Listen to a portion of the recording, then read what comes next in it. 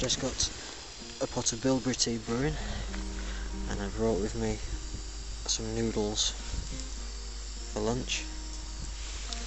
I'm going to subsidise that with a couple of penny bun mushrooms that I found, so hopefully make a nice soup. Be a bit more interesting than just the noodles by themselves. Got a nice water source fairly close by, and it is quite windy here, so I've had to use a fair few rocks to tie down my tarp.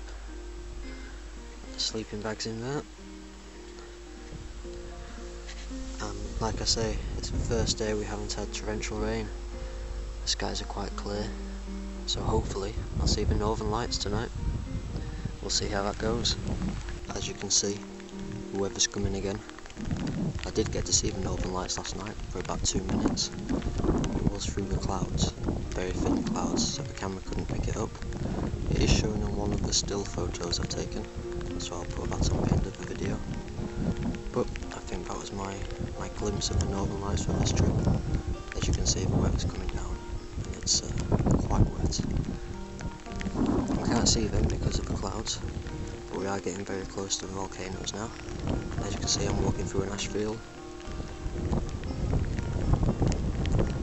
so we'll get over the volcanoes and to the glacier. See you then.